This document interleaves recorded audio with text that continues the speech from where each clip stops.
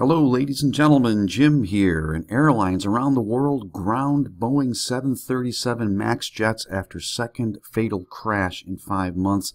Let's catch a few details here. Now, the British aviation regulator on Tuesday grounded Boeing 737 MAX planes, joining a growing list of countries and airlines from China to Mexico, suspending the plane's operations after the second deadly crash of the popular aircraft in less than 5 months. Now, the UK Civil Aviation Authority has been closely monitoring the situation, however, as we do not currently have sufficient information from the flight data recorder we have.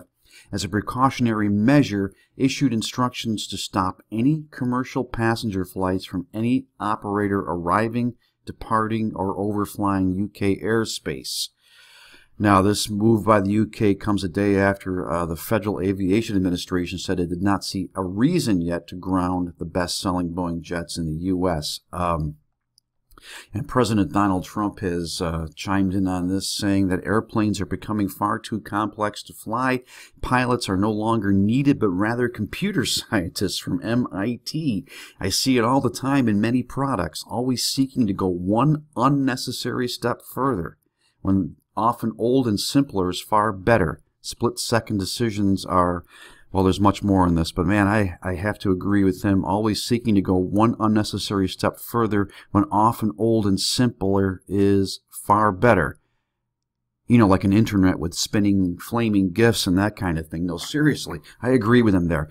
But this is a situation that if you are flying, be very aware of this. I'm sure you're not going to have the opportunity to get on a 737 MAX jet anytime soon until they figure out what the problem is with these new jets. I will leave you a link. There's much more on this. Please subscribe to my channel. Please hit the red bell icon to be notified of new content. And please, my friends, I appreciate you listening to me go on and on about this book, but please check out Home, a Wayfarer Story, available in Kindle and paperback. It is the end times.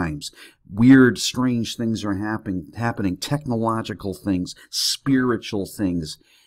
Check this out. I'm not sure how fictional some of this really is, and there may be a bit of a love story woven in there too.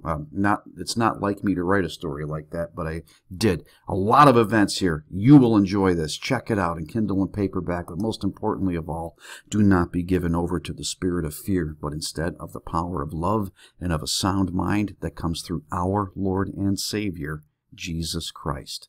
God bless you.